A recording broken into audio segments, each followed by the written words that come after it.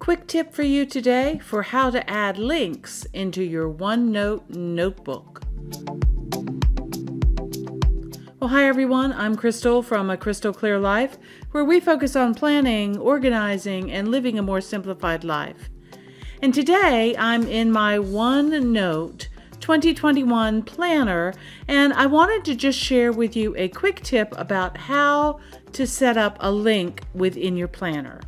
Now, I've had lots of questions about this, so I wanted to show you a very simple, quick way to get that done. We're going to start today on my personal meal planning page, which you see in front of you.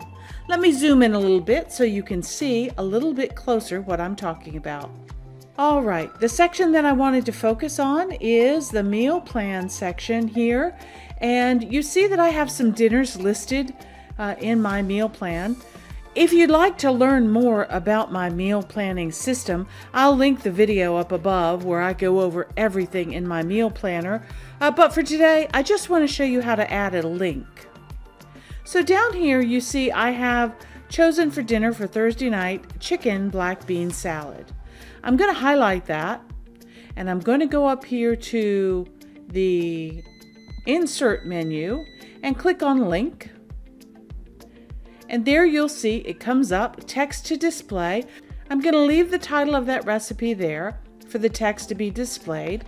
And down here, I'm just going to start quickly searching for black bean. And you see, as soon as I type the word black bean salad comes up. I'm going to choose that and I'm going to say OK. Now you'll notice that it takes my text and makes it a hyperlink. So when I see this listed on my menu planner for the week, I can simply click on black bean salad and it takes me right to the page in my recipe notebook where I have the recipe stored for black bean salad.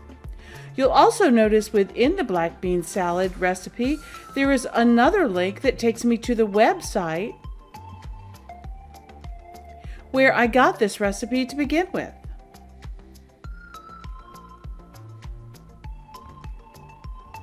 Ooh, that looks yummy. I can't wait for dinner on Thursday night. So there you have it. That is one quick and easy way to put a link in your planner. It can take you to any other place in your planner. It can take you to any website that you want.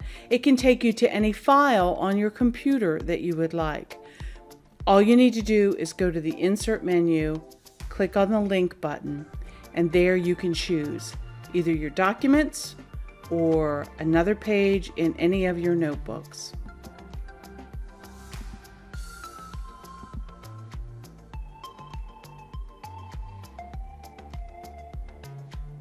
Well, thanks for joining me today. I hope you have enjoyed this quick tip on inserting links into your OneNote planner.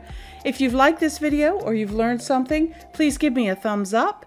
And if you want to learn more, go ahead and hit that subscribe button. We're always happy to have new members joining our community. Thanks for joining me today, and until next time, okay, bye.